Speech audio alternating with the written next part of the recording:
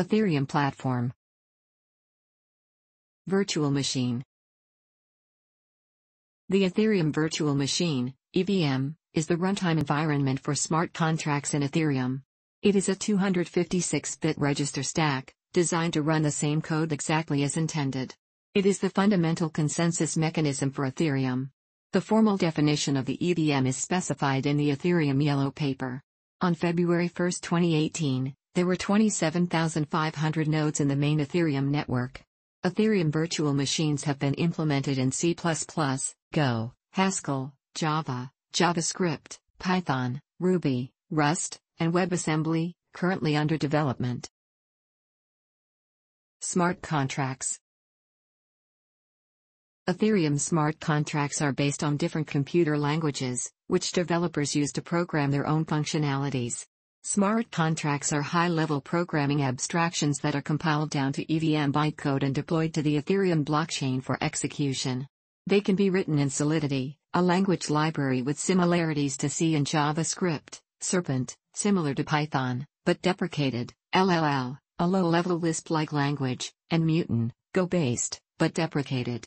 There is also a research-oriented language under development called Viper, a strongly typed Python-derived decidable language. Smart contracts can be public, which opens up the possibility to prove functionality, for example self-contained provably fair casinos.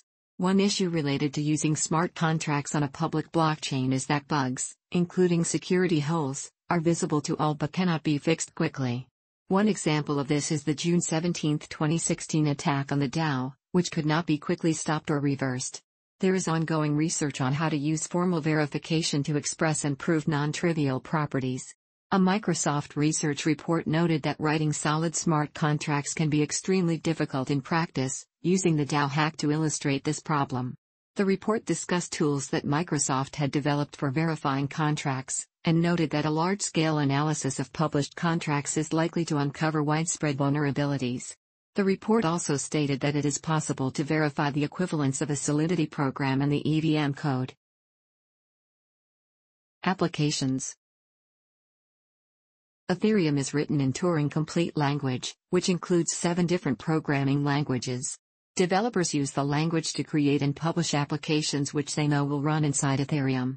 It's a cumbersome system, but that's not deterring developers from writing Ethereum programs.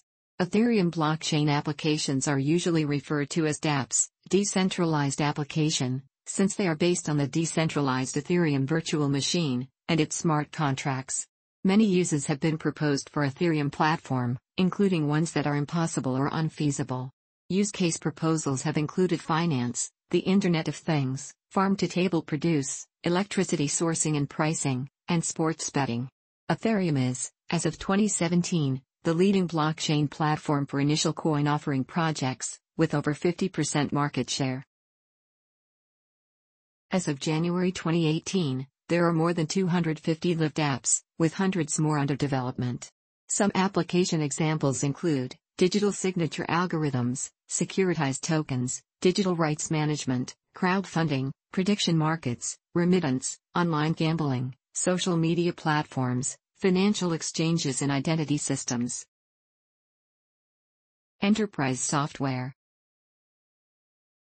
Ethereum-based customized software and networks, independent from the public Ethereum chain, are being tested by enterprise software companies. Interested parties include Microsoft, IBM, JP Morgan Chase, Deloitte, R3, Innovate UK, Cross-Border Payments Prototype. Barclays, UBS and Credit Suisse are experimenting with Ethereum blockchain to automate markets in Financial Instruments Directive, MiFID II requirements. Permission ledgers. Ethereum-based permission blockchain variants are used and being investigated for various projects. JP Morgan Chase is developing a permission variant of Ethereum blockchain dubbed Quorum. It's designed to toe the line between private and public in the realm of shuffling derivatives and payments. The idea is to satisfy regulators who need seamless access to financial goings-on, while protecting the privacy of parties that don't wish to reveal their identities nor the details of their transactions to the general public. Royal Bank of Scotland has announced that it has built a clearing and settlement mechanism, CSM, based on the Ethereum distributed ledger and smart contract platform. Performance.